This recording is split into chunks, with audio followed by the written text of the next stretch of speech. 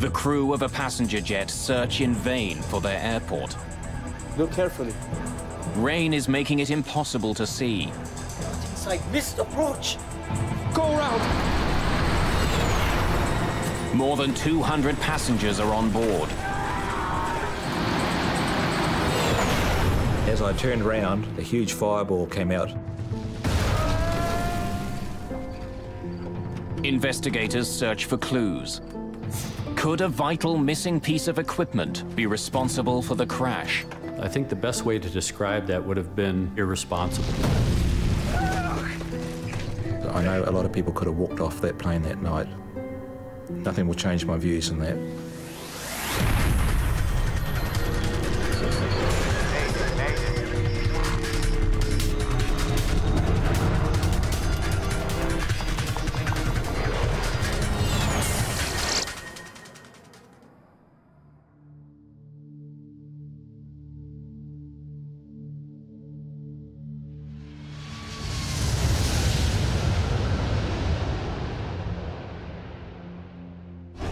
Nimitz Hill, Guam.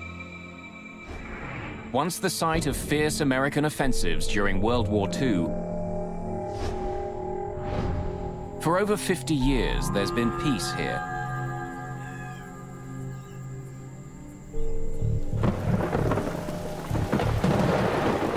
Now the hill is peaceful, invaded by hunters. And the normal quiet is broken by the roar of jumbo jets as they fly overhead. Every night, commercial pilots must fly over this tall, rocky outcrop and land at Guam's Guam International Airport.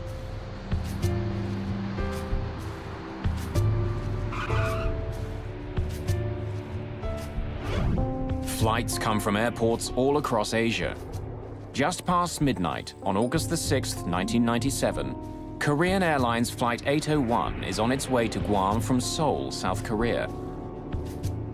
42-year-old captain Park Young-chol is at the controls. A former Korean Air Force pilot, Park has been flying 747s for more than 6 years. Just a few months ago, he received a Flight Safety Award from the President of Korean Air for successfully handling a 747 engine failure at low altitude. Park is supposed to be flying to the United Arab Emirates tonight, but a scheduling change has put him in command of this shorter flight to Guam. In the cabin, Korean, Japanese, and Western tourists are heading for Guam's pristine beaches.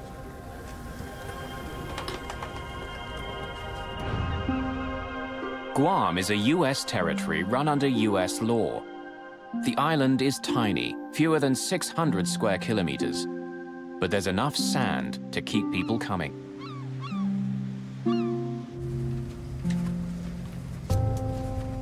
"24-year-old Sean Burke and his girlfriend Wendy Bunton are planning to make the most of Guam's beaches.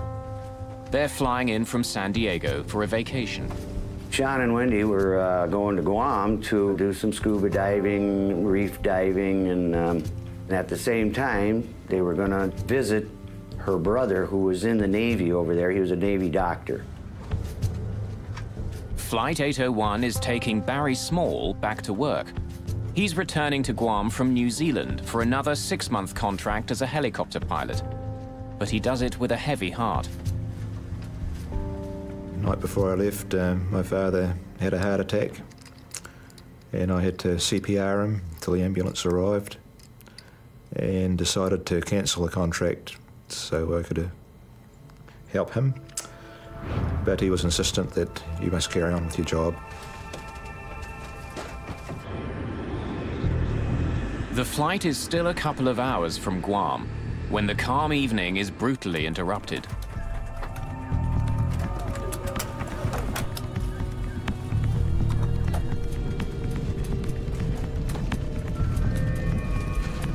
Watch the speed. It could be severe turbulence. Make an announcement to have everyone in their seats with seatbelts on. Ladies and gentlemen, this is your first officer speaking. Even an experienced flyer like Barry Small is surprised. There was no lead up to this turbulence, and Anybody that wasn't strapped down was going to be airborne, that's for sure.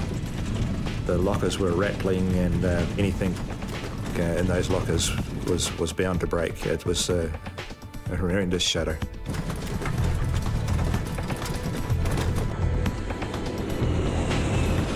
It's heavy turbulence. But the crew ride it out. Eventually, the flight returns to normal. We're through it. Let the passengers know. Ladies and gentlemen, this is your first officer speaking. We have cleared the turbulent area. But it's left some of the passengers shaken. Shh. It's okay, Rika. We'll be there soon. Ma'am, if you don't mind, I'm gonna move this duty-free up here for you.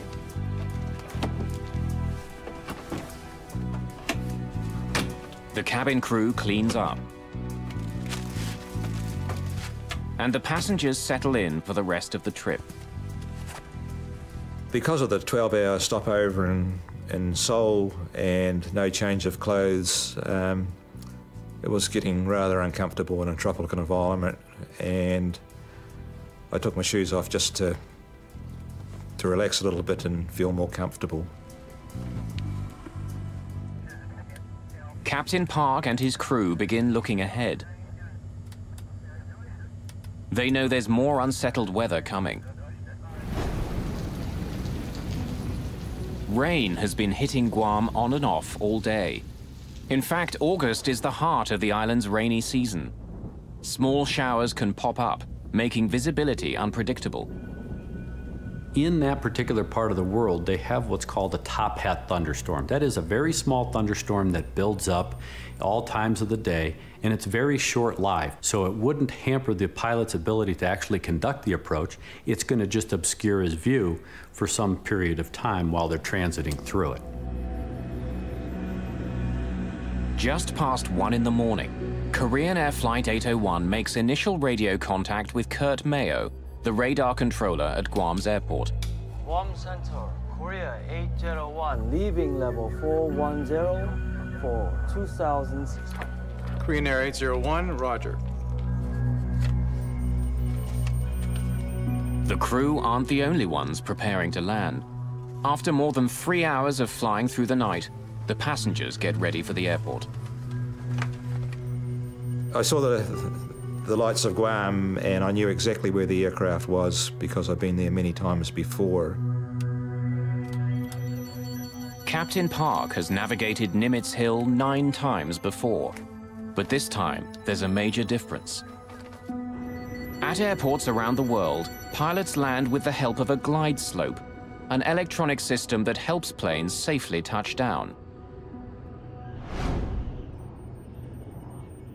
If pilots follow the directions given by the glide slope, it guides them to the foot of the runway. The glide slope beacon at Guam Airport has been removed for extensive maintenance. Without the airport transmitter, Park's glide slope indicator in the cockpit is useless. Landing without a glide slope is rare, but it does happen. In Guam, the transmitter is scheduled to be out of service for more than 2 months. But impaired navigation is only part of the problem. Captain Park is fighting exhaustion. They make us classic guys work to the maximum. Probably this way, hotel expenses are saved on cabin crews and they maximize flight hours. Really sleepy.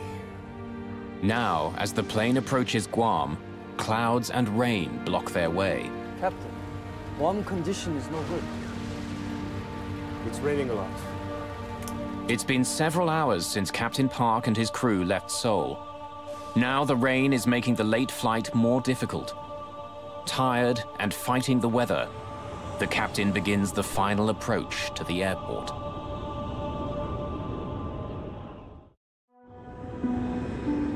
August the 6th, 1997.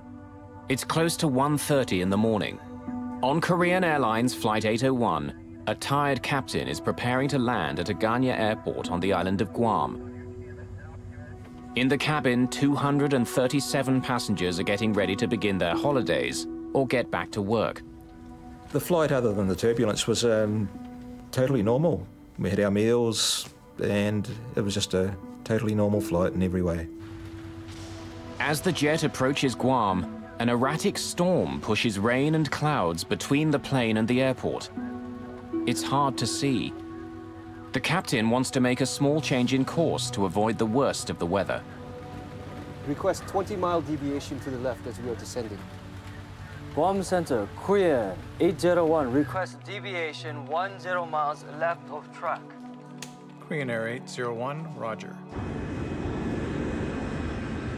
Veering around cloud cover, Captain Park Young-chol struggles to get a clear view of his approach. And finally, he sees what he's been looking for. It's Guam. Guam. Good. Today, the weather radar helps us a lot.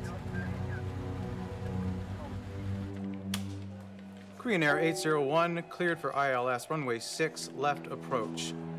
Glide slope unusable. Air traffic controller Kurt Mayo reminds the crew that the airport's glide slope equipment is out of service. It would normally help them find the runway, but since it's under repair, it isn't sending out any signals. Then, with the crew in the middle of their landing sequence, something unexpected happens. The glide slope appears to come to life. Is the glide slope working? The glide slope, yeah? Yes. Yes, it's working. Why is it working? It's a confusing moment. Unsure what's happening, the crew continue to prepare for their landing. 60 check, gear down. Check. Approaching 1400. Since today's glide slope condition is not good, we need to maintain 1440. Please set it. Set.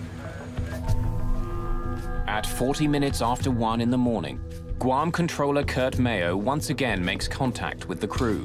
Korean Air 801, contact the Ganya Tower 118.1. He passes the plane on to the airport tower and says goodbye in Korean. Ganya ikaseo. 수고하십시오. 118.1. It's the last time he'll ever talk to the crew of the jetliner. The guy working here probably was a GI in Korea before. Aganya Tower, Korean Air 801 to intercept the localizer 6 left. Korean Air 801 Heavy, Aganya Tower. Runway 6 cleared to land. Korean 801 Roger, clear to land 6 left. Flaps 30. Flaps 30. As the plane descends, clouds and rain close in again. They've lost sight of the airport. Look carefully. Ladies and gentlemen, we're preparing for landing at Aganya International Airport in Guam.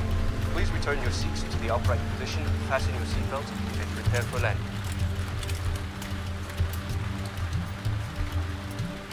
Set 560 feet.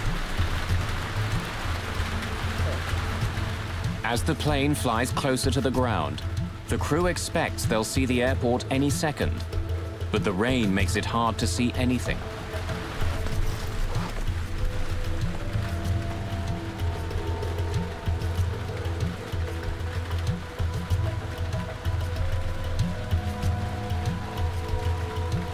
Isn't the glide slope working? Wiper on. Then a computerized voice fills the cockpit.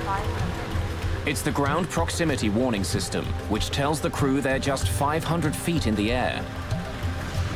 But they still can't see the runway.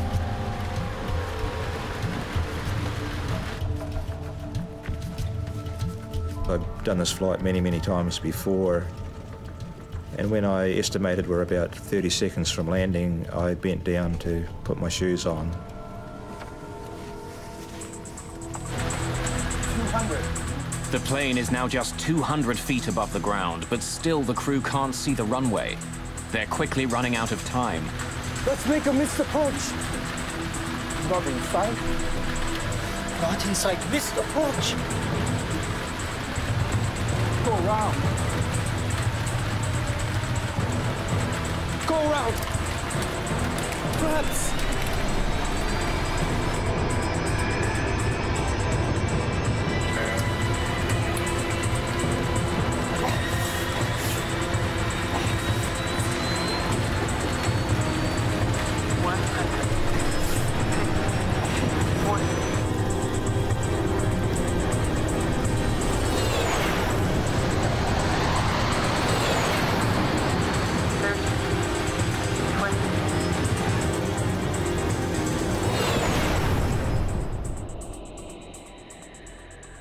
I had no doubts this was still just a normal landing, and the aircraft went on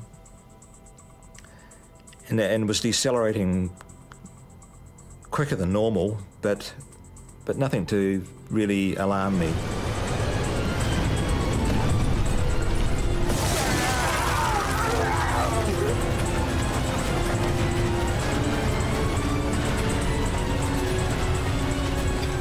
Things were getting pretty serious then. The aircraft was starting to break apart.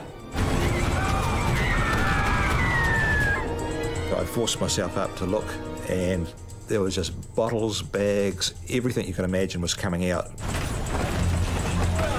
Only way I can really describe it is like about 1,000 737s landing all at once. On a wooded hillside in Guam, the shattered plane finally grinds to a halt.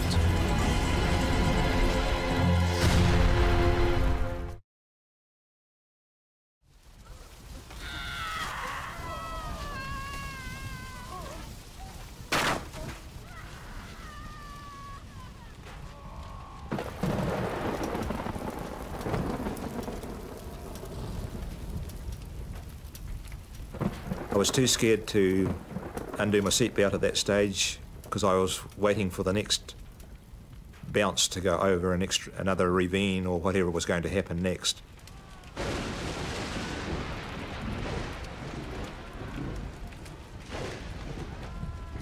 Miraculously, 11-year-old Rika Matsuda has survived and is virtually unhurt. But her mother is trapped and injured.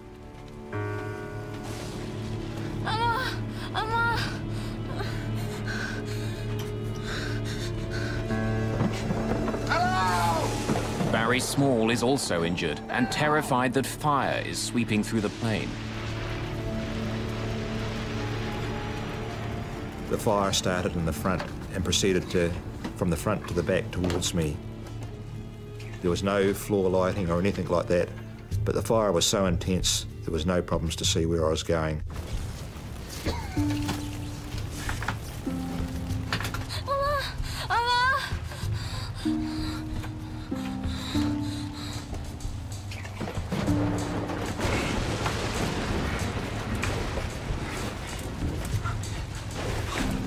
If help doesn't arrive soon, those who survived the initial crash may be trapped inside the cabin.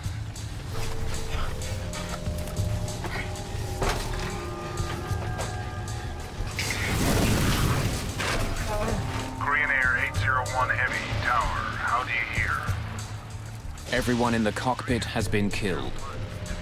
But airport authorities still have no idea what's happened aboard Flight 801.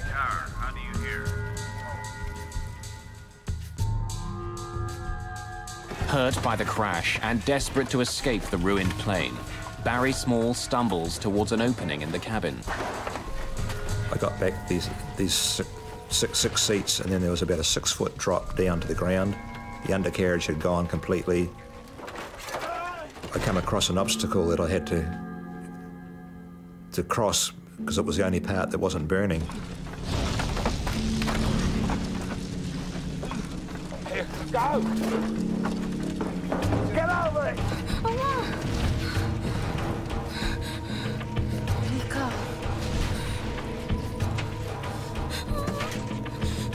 Rika's mother tells her daughter to get out of the burning plane. Go now, get out of here. Go. Now go. You must go. Go. You must go now. Go.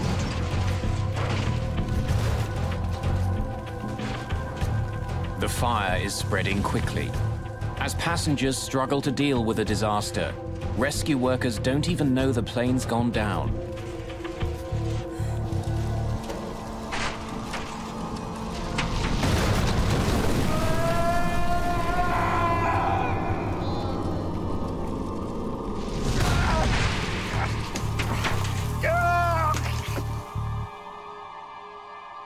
The fire engulfed both the Asian gentleman and myself, to the extent that it burnt my arms, and my watch got that hot it was melting into my flesh. and I had to flick it off. Minutes earlier, Kurt Mayo had passed the passenger jet onto the local tower controllers. Now he learns it hasn't landed yet. Approach Aganya. Did Korean Air come back to you? No. I cleared him to land, and I don't know where he's at. He didn't land? Negative. Oh my God.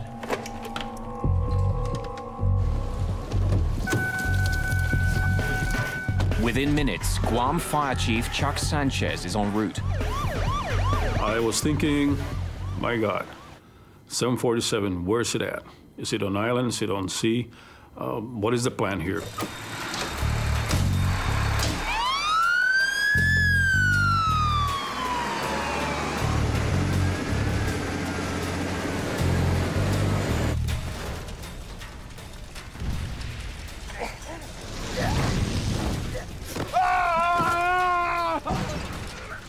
We both fell off the side of the container and the Asian gentleman disappeared into the jungle. So I rolled over onto my back and I managed to crawl with my elbows. There was still a bit of skin on my elbows left.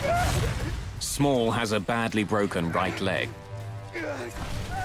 He crawls away from the wreckage. Many more people remain trapped inside.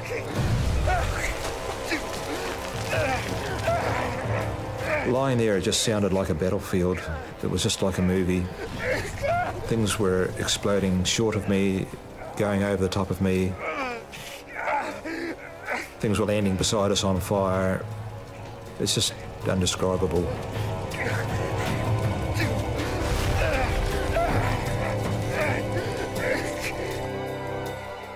There's only one way for emergency crews to get down to the wreck site, along a single access road that runs beside Nimitz Hill.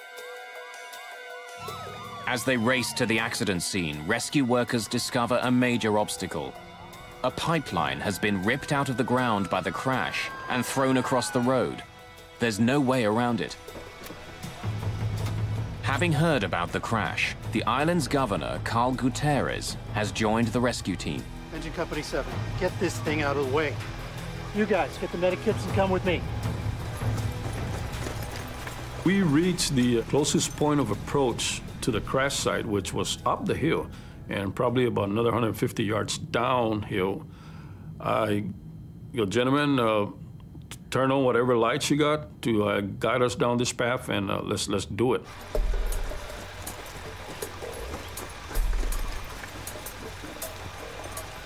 We started running and just listening to the screams so we can guide ourselves because there was just nothing but overgrowth on the side of the road. At one point, I stopped him and I go, Governor, sir, I need you to make some serious decision in this operation, and I don't think I want you to move further. I'd like for you to stay on this side, and I don't want you to get hurt. Let us do this job. And he goes, no, I want to help you guys. At the site of the crash, flames are devouring the wreckage.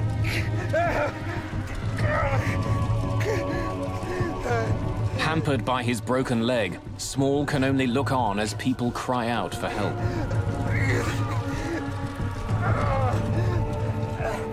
I lay at that bank for the whole night during that time, hearing people call out in a foreign language, which initially sounded like good, healthy calls for help, then turned into screams as the fire got more intense. And after a period of time, the fire even grew worse, and the screams faded away. Finally, almost an hour after the accident, Sanchez's crew reaches the site. I split them up into 2 rescue and search units. I need half of you guys to start from the tail end, and I need the other half to start from the front end of this plane. And let's meet in the middle, and let's do what we can to help the survivors here.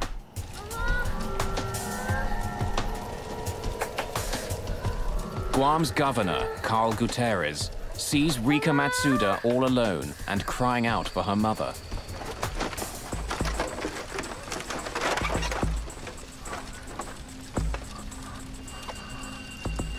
Don't cry, little angel.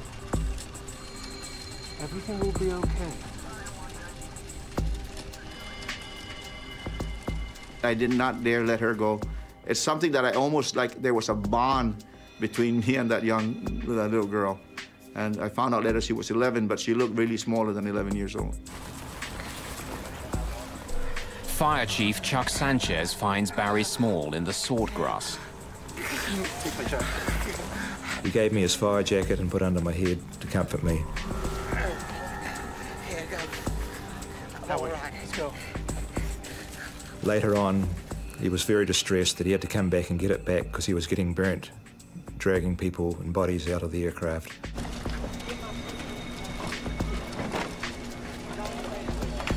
We were cutting trees to use for splint. We were taking off our protective gears to cover the survivors.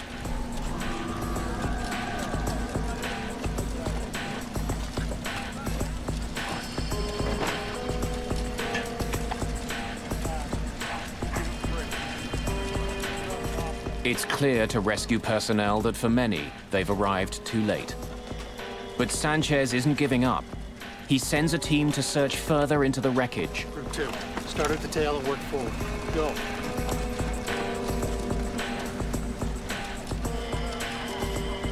All I heard was this large explosion, man, right where they were at.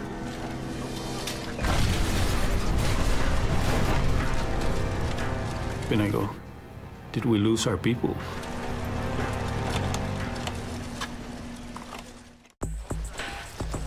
A Boeing 747 has crashed on a rugged hillside in Guam, just a few miles short of the airport.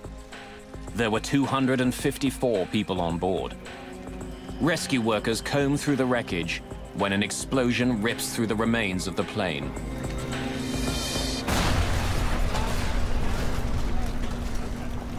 No radio transmission at all. We lost all transmission, and then finally somebody came out. Sir, we're okay. We survived the explosion. Everybody's accounted for.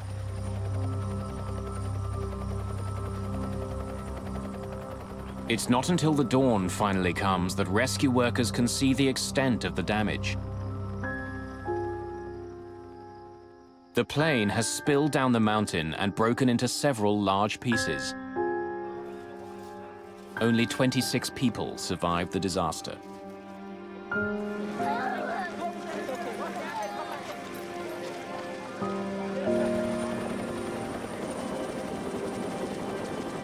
Friends and family are desperate for any news.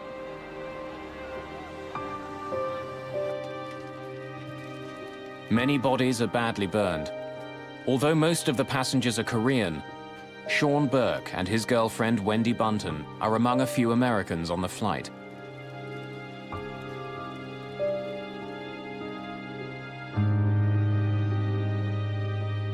Thousands of kilometers away, news of the crash reaches Sean's parents. When she hears about the crash, Sean Burke's stepmother doesn't know if Sean is alive or dead. He could have been burned in the crash. He could be unconscious in a local hospital there, and we just wanted to go over and bring him back.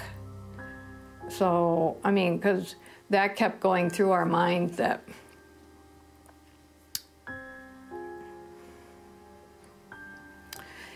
he possibly could be laying on the hillside.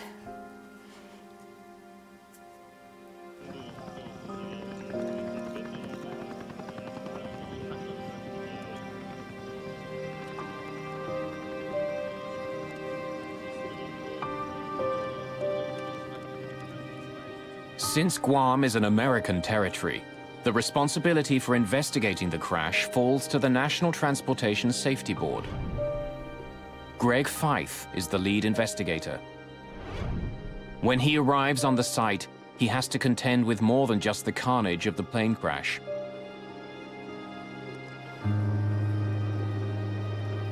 Grieving family members surround the scene, making it especially difficult for investigators to work.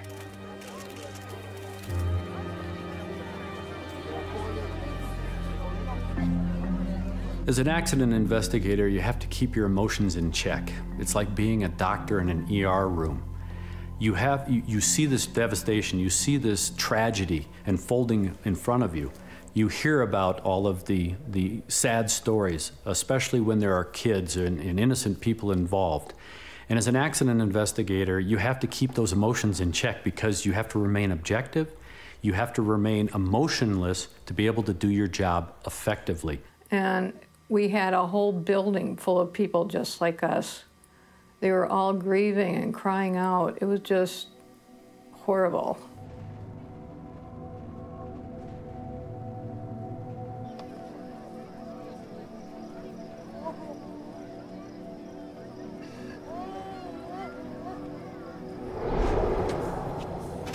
One of the first things we did was we went out on site and we did what we call a site survey. We had to really get an understanding of what we were dealing with as far as the wreckage and how we were going to conduct the on-scene investigation. During the preliminary investigation, Fythe finds that large sections of the plane are almost completely intact. The airplane landed relatively under control. That is, that the pilot basically landed the airplane into the trees and into that terrain. Unfortunately, it was 3 miles from the airport. Investigators find a number of items that survived the crash and the fire that followed, including the landing chart the crew was using as it approached Guam Airport. Investigators also find Captain Park's travel bag, and in it discover a small plastic pill container. Captain Park had been prescribed a variety of drugs, including pills containing benzodiazepine, a class of drugs often used as a sedative. The pills and tissue samples from Captain Park's remains are sent for analysis.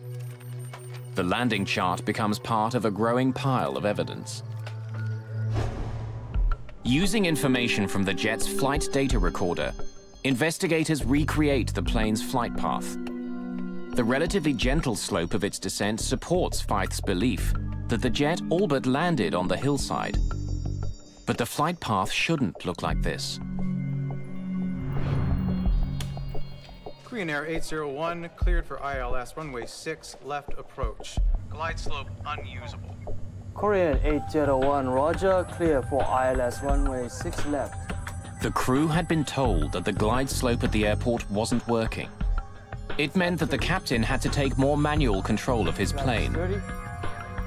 It is now up to the pilot to fly an established procedure called a step down, where he starts at an altitude of, say, 2,000 feet.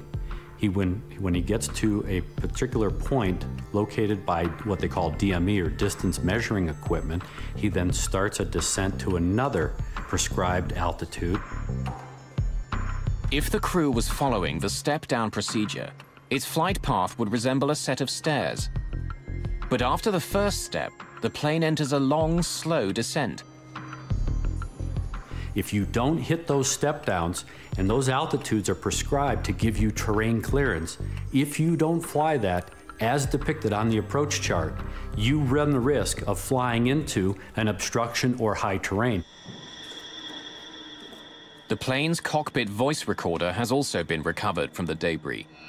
Fythe and his team begin to analyze it, hoping to better understand what happened in the cockpit. Set 560 feet. On 2 separate occasions, Captain Park gave orders to descend long before he was supposed to. But there are other clues on the tape as well. The cockpit voice recorder provided us, the investigators, quite a bit of information. But one of the key elements that we found was that the flight crew appeared to be tired. Really sleepy. This was a chartered flight, so it would have put them on what we call backside of the clock flying. That is, they wouldn't be normally flying during the day, they are now flying at night. And typically your body says you should be asleep when it's dark outside. The sedatives could have made a difficult situation even worse. But when the lab results come back, they're conclusive. While he had the pills with him, there are no traces of them in Captain Park's system. When lead investigator Greg Fythe returns to the cockpit voice recorder, he focuses on the captain's discussion of the glide slope. Is the glide slope working? The glide slope, yeah? Yes. Yes, it's working. Why is it working?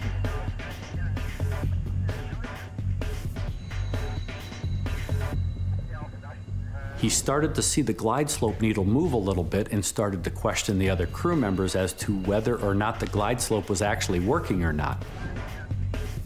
It's early in the morning.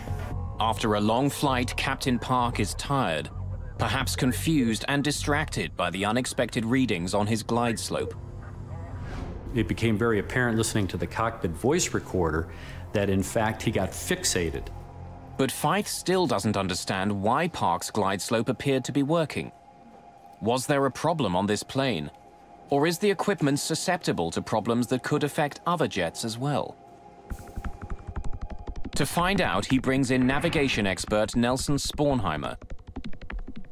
I spent some time looking at the transcript, trying to determine what the navigation issues were, why a good airplane was in the wrong place, and to investigate the apparent confusion on the part of the crew who thought that the glide slope was working at least part of the time.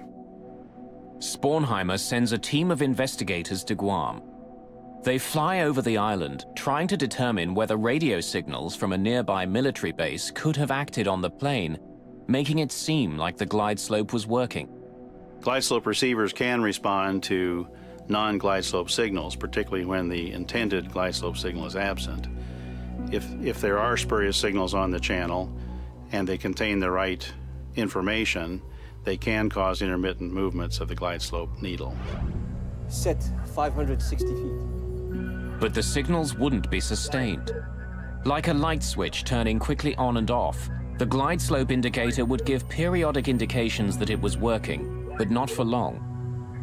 My conclusion was that spurious signals, whether they be from other transmitters or failed ground equipment such as personal walkie-talkies, could not cause a sustained warning flag movement. If the glide slope wasn't fully operating, why did Park believe it was? And even if he did believe it was working, why did he crash into Nimitz Hill? Isn't the glide slope working? Wiper on.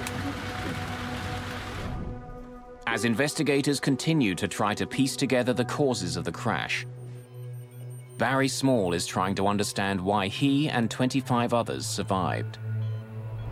I went to touch my shoes, we hit the ground, and I was accidentally in the perfect crash position by some sort of miracle. An airline engineering apprentice and helicopter pilot, Small understands airplanes. I do firmly believe there are some changes that could be made to aircraft.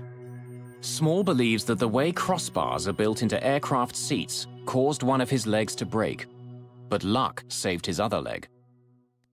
My right leg went forward and crashed into the bar in front of the seat and broke.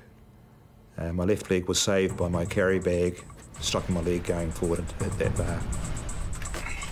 Still able to walk on his one good leg, Small escapes while others remain trapped inside.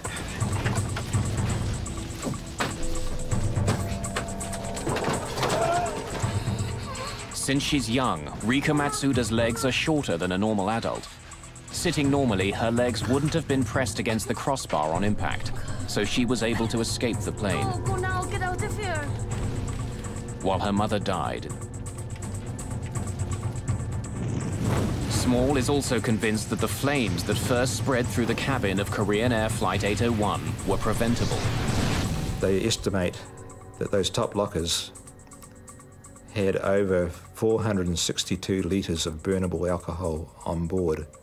Had the plane been full, there could be at least twice that amount. During the crash, Small believes that the duty-free alcohol mixed with oxygen in the plane's ceiling. The combination ignited with deadly results. It's a fire he thinks could have been prevented.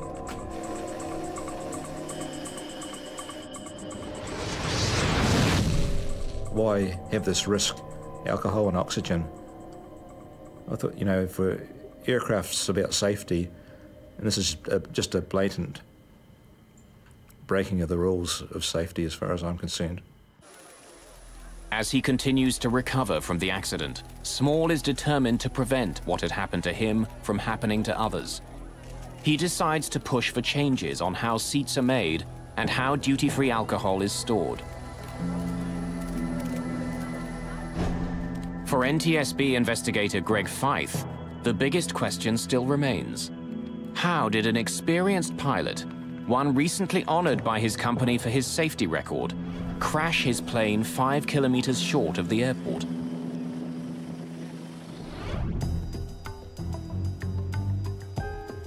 As the investigation continues, he discovers that the landing chart the crew was using was more than 6 months old and out of date. It's an indication that the crew could have been better prepared for the landing.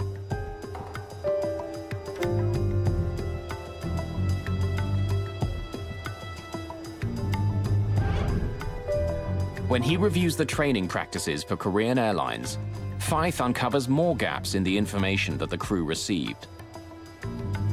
We found that the Korean Airlines flight crew had all of their training based on airports with approaches where the DME was always co-located at the airport. DME is distance measuring equipment, electronic beacons that tell pilots where they are in relation to the airport. Often the final beacon is found at the foot of the runway. That was not the case in Guam. The airport was in fact 5 kilometers further on. Struggling to see through the rain, Park was unable to find the airport. Distracted by the unexpected glide slope readings, Park used the final beacon as a guide, expecting it to take him right to the runway. Let's make a missed approach. Not inside. Not inside. Missed approach. Go around. Go around. Flaps. It's clear that Flight 801 flew an approach about 3 miles premature. In other words, the descent was about 3 miles early. It was a nominal approach otherwise, just to the wrong location.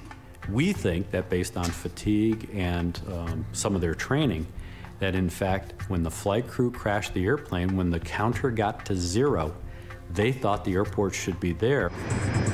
A fully loaded 747 weighs more than 200,000 kilograms. Like an enormous ocean liner, it can't change course quickly.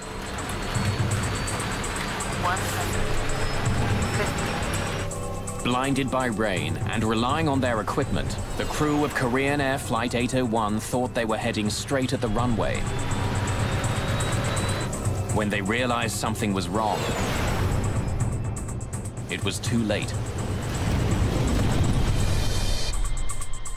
As the investigation continues, Feith and his team make a startling discovery. Equipment that would have given the crew more time to react had been disabled on purpose. In August of 1997, the crash of Korean Air Flight 801 took the lives of more than 200 people.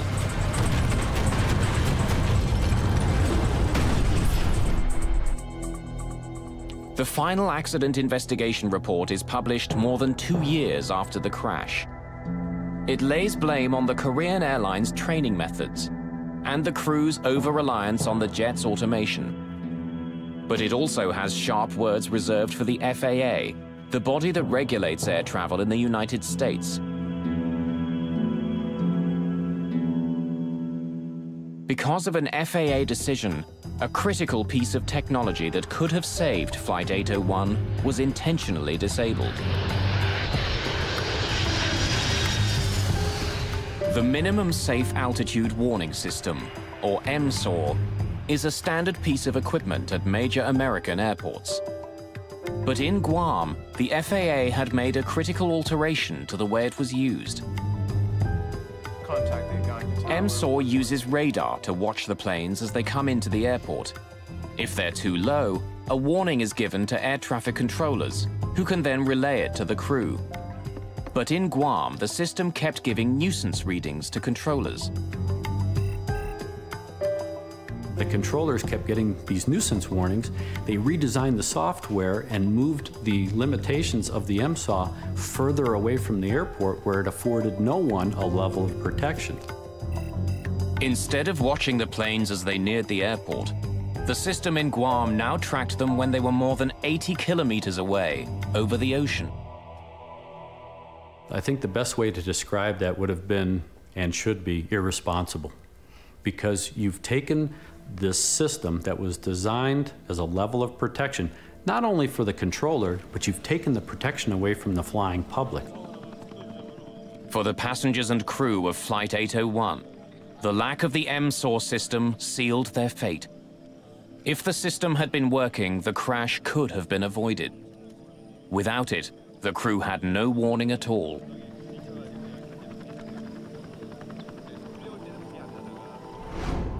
The two pilots didn't want to die. They had families. No one wanted to die. We still do not blame them. The bottom line is nobody wanted to be in that situation. It was just something that happened. For Barry Small, the years since the crash of Flight 801 have been emotional and frustrating. The Civil Aviation Authority in his homeland of New Zealand has acknowledged the potential danger posed by duty-free liquor on board, but so far no policies have been changed. His desire to modify airplane seat design has also been ignored. I have taken several steps to put this idea forward, and in a lot of cases it's initially met with enthusiasm, but it eventually ends up in the too hard basket. And when I try to approach seat design people, no one wants to hear about it. Sean Burke was never officially identified as a victim of Flight 801. Wendy Bunton was positively identified, but DNA samples only proved that a white male was on the plane near her. Bill and I never gave up hope that Sean had survived the crash. Even after we came home for, I would say, a year or two, every time the phone rang, every time somebody knocked on the door, we expected a phone message saying, "Hi, Dad, this is your son, Sean." Eventually, several years after the crash, Barry Small was able to give Kathy Burke and her husband some sense of finality and an enduring image of their son. When we met him and he wanted to tell us that in the 12-hour layover in Seoul, he was wandering around and finally heard two people speaking English. And he said they were so much in love that he did not want to interrupt their conversation. For Sean's father, the deep sorrow of the crash will never completely leave. For me, the grief of Sean's loss never ends. Hasn't gotten better, hasn't gotten worse. Just another day. For everybody else, it's gone. You know, I expect people to move on, but I'll be this way till the day I'm with him again.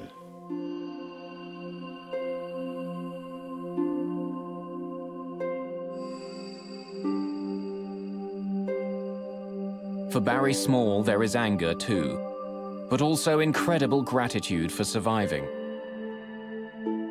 So many people have told me that I survived for a reason. I've been searching for that reason for 9 years now. And I truly believe if someone would listen to my story about the oxygen and alcohol and the improvement of the seats, that I could justify in my own mind that I don't have to feel guilty about surviving.